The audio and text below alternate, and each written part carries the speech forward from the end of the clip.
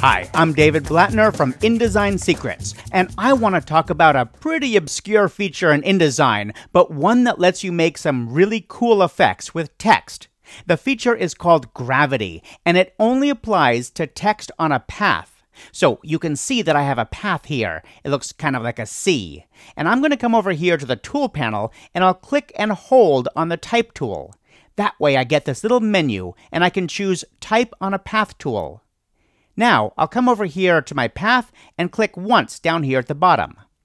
You can see the cursor's flashing there, so I'll type some text. I'll just type, "Go Seahawks." That's my favorite football team.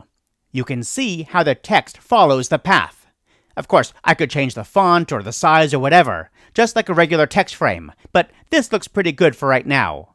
But I do want to move the text, so I'll switch to the Selection tool, and then I'm going to drag this little vertical line to the side of this text. I'll simply drag this along the path until it goes up to the top. That's how you can adjust where the text sits on a path. Okay, so now check this out. I'm going to head up to the Type menu, and I'm going to choose Type on a Path, and then choose Options.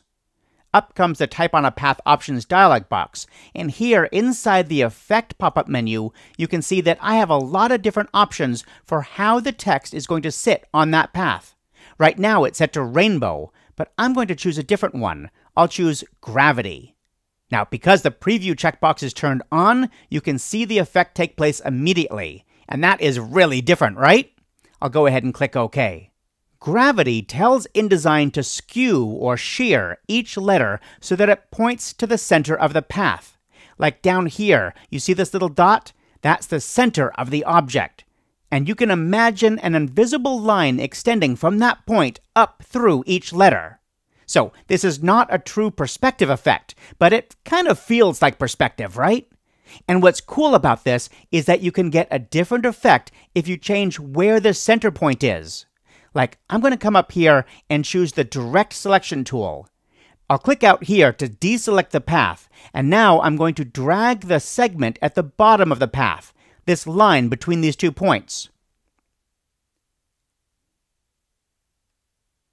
When I dragged up, it changed where the center point of the object was, so the gravity effect gets more extreme.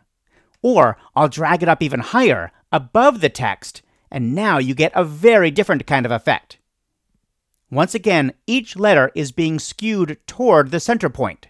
Now, if I had to do a real perspective effect, or I needed to warp the text in other interesting ways, I'd probably switch over to Adobe Illustrator. But I just love the fact that I can make these kinds of effects really easily in InDesign if I need to. Well, that's it for this episode of InDesign Secrets. Be sure to check out InDesignSecrets.com for thousands of InDesign articles and tutorials, and sign up to receive our free weekly InDesign Tip of the Week. Thanks for learning with us.